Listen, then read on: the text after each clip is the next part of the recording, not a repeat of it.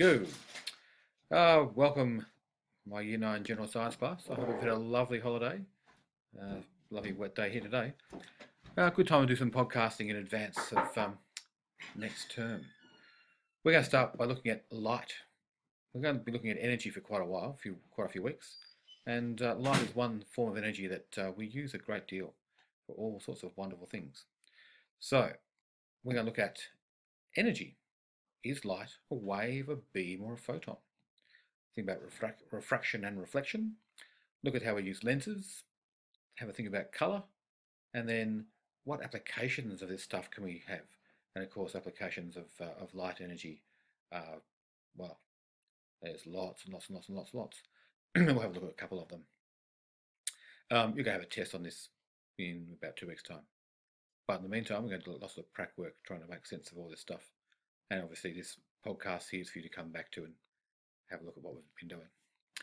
So generally, physicists tend to argue about whether light is a wave of energy, a photon of energy, or a beam. And I suppose they sort of talk about now as a photon, which is sort of a bundle of energy which is transferred in a wave. So they're having a bet each way by saying things to me. But I'm a biologist, what would I know? Interestingly, of course, light is the fastest. Light moves the fastest of anything in our universe. So light travels at 300,000 kilometers per second. So it takes only 8 minutes to arrive from the sun each day, all the time, obviously. So it's incredibly fast. Nothing goes faster than the speed of light. And in fact, on a planet, we have synchrotrons and things like the CERN, where we try and get energy up to around about the speed of light to do lots of interesting experiments, but that's for another day. So, refraction. Light bends, and we call that refraction. As you can see there, I think it's a fantastic photograph. We've got two glasses with water in them, one in front of the other, and the green bottle behind. And because of the manner in which the light bends through those three objects, we get that wonderful image of the green bottle at the back as if it was empty in the middle, which is, I don't know, I just like it. It's one of those fancy little things that gets your interest, I suppose. So as light moves from one substance to another, it bends. And as it moves between different types of substances, it can bend different amounts. So it travels fastest through air, and then slows down through water, and then obviously even slower through solid objects like glass. And we can see that in that photograph. Fascinating. Total internal reflection. As you can see, that lovely image in the top right-hand corner there, these lovely diamonds. They've trapped the light within inside, so that the lights enter that diamond. The jeweler has been able to cut that diamond so carefully that the light gets trapped inside and sparkles like that, which is just a beautiful outcome, isn't it? And of course, there's not just jewelers who try to do that. We do that with optic fibres.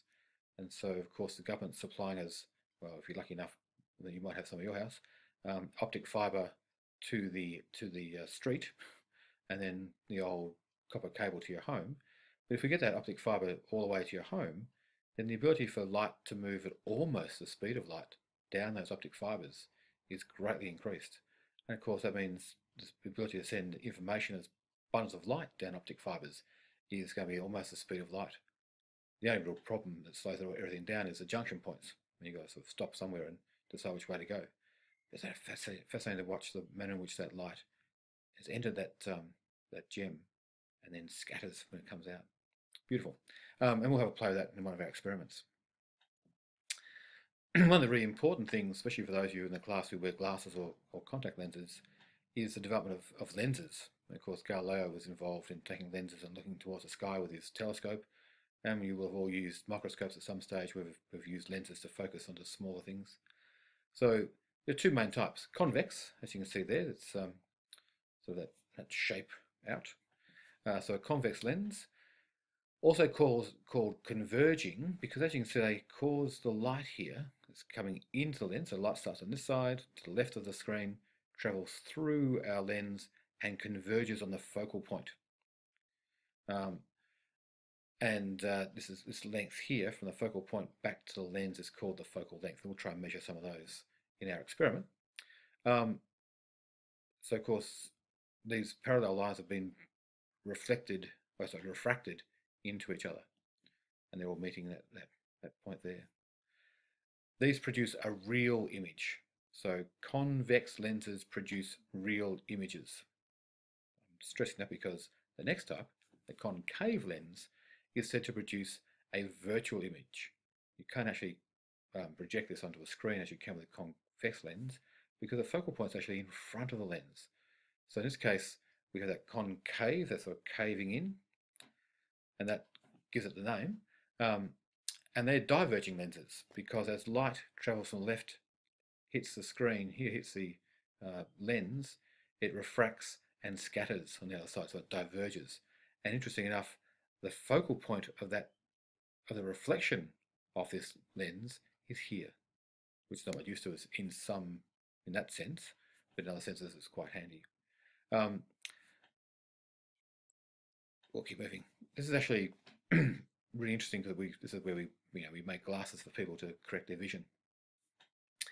Those of you who've done natural sciences or will do natural sciences will look at the eye and the eye as a sense organ. So we're not going to spend much time on that. And obviously it's a complex device. But essentially, light again coming from the left here comes through this little space here. We've got a hole in our eye. And that hole has this lovely lens seen behind it, a convex lens, which focuses the light onto the back of the eye, onto this retina. And then the information is collected and enters the optic nerve and out to the brain. Interestingly enough, the light coming through one convex lens gets flipped. The image gets flipped upside down. So our brain has to accommodate for that and reflip it. And of course, all these little ligaments here and muscles around the eye allow us to stretch and squash this lens so we can focus it depending on what image is coming in, so we can do a bit of fine focusing. And as we age, the ability to fine focus can be lost as it becomes a bit stiffer. The actual convex lens becomes a bit stiff, and these ligaments and muscles get old and tired and stiff as well, and our ability to react and change is reduced. So people as they age can need glasses because of that. So we have three main types of vision problems. Myopia, which is short-sightedness, and so in this case the person's eye focuses in front of the retina. So the retina is where the light needs to arrive at the back of the eye for the nerve to get the information. And so we actually correct those with concave lenses. So the diverging lens is used to correct the problem with myopia. With hypermetropia, long-sightedness, the focus is actually behind the retina. So it's gone too far. And so you get this fuzzy vision, actually seeing things. So again, we can correct that, but we correct that in this case with a converging or convex lens. And obviously you go to an optometrist and they sort of measure distances involved and work out the best lens to put in front of your eye. Putting a lens in front of your eye means you've now got two lenses. So you imagine that the image is now the right way up at the back of the eye, and the brain has to get used to that and not go flipping your images upside down.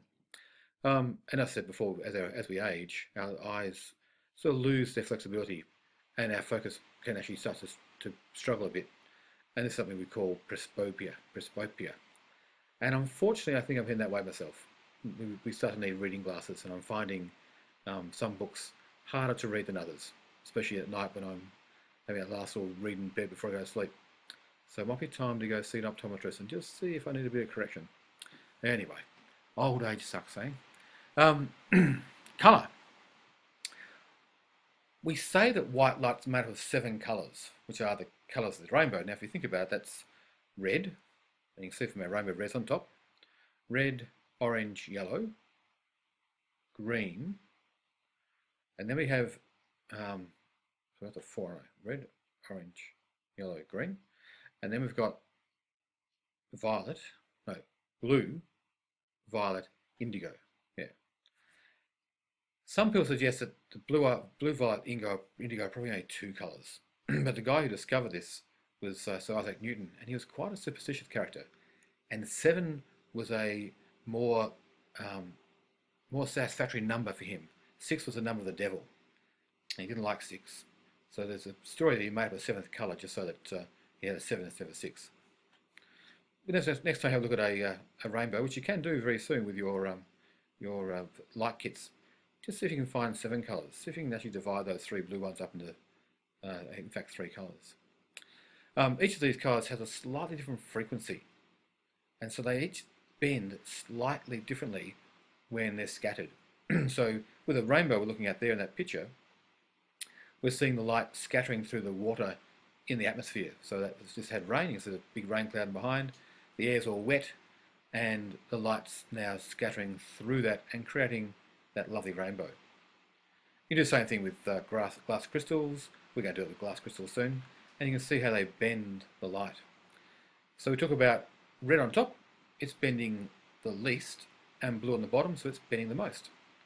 And we talk about things being infrared, so there's light energy, or there's energy above that red we can see, that our eyes can't see, and there's also ultraviolet light, so there's light below the blue that's other animals can actually see that we can't.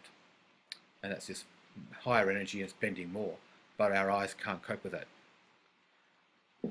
So, colour. I haven't got a blue jumper on today, I've got a grey jumper. That's not very useful, is it? Why do we see objects in colour? Well, essentially the diagram here is a good explanation. So rather than my blue jumper, which is grey, we've got a yellow lemon. And all that light, that white light arrives, but of course it's bands of colour. And as that light hits the surface of this object, the pigments in that surface cause the yellow light to reflect, but it absorbs all the other colours. And so we see yellow because when we see something, we see the light reflecting off it. But the other colours have all been absorbed into here. Well, we'll play that. So our eyes have 3 types of cone cells, and they receive red, blue and green, which are our primary colours basically. We also have rods. Hang on.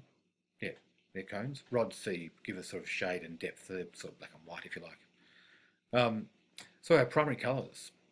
Now, the artists in the room are going to be unhappy, but the primary colours to physicists are red, green and blue. And you can see why in the chart down here. If I take red, blue and red, green, blue and red, and I project white light through the 3 of them, in the middle we get white. So when you add the 3 of them together, you get white. When you add green to red, you come up with amber, secondary colour. Green and blue, you get cyan, secondary colour, and blue and red gives you magenta, a secondary colour. Blend all 3 primaries, white. And you may have done that sort of thing in primary school or even junior science when you've made colour wheels. And as fast as you spin them, you get this lovely white finish. So when you look at it, it looks white. So it's confusing your eye. The eye's doing the blending. So how can we use all this wonderful knowledge? Well, most of you own sunglasses. I hope you own sunglasses. Sunglasses should be owned by everybody, of course. Sunglasses allow us to protect those lovely eyes of ours, the corneas particularly, from things like cataracts and skin cancers for eyes, if you like, so the effect of ultraviolet light. And so we use polarizing sunglasses like this guy here. So light travels at a transverse wave, so it vibrates at right angles, and this scatters that. So it actually scatters the UV light before it hits the back of the eye. Really clever. We're going to watch a little video that explains much better than I just did then how this thing works. But clearly, if we can polarize that light, we can actually cause the energy to be absorbed and not pass into the eye. It's rather useful. I'm sure you've all been to a 3D film by now and worn the 3D film glasses. If you ever watch a 3D film without the glasses, you can clearly see the blue and red sort of sitting beside each other. Really weird effect. Very hard to watch without the glasses on, really. It'd be probably quite tiring. But if you put the glasses on, they then blend the blue and red coming off, and you get an image, a 3D image, because of that. Really quite clever. And obviously, you don't need to buy theirs. You can make your own. Bit of blue cellophane, bit of red cellophane, bit of cardboard, and you make your own. And again, all you're really doing is causing the brain to get confused, tiring it out even more. And many of you, of course, will be going off to music concerts and soon enough going to clubs and things. And there's people there who really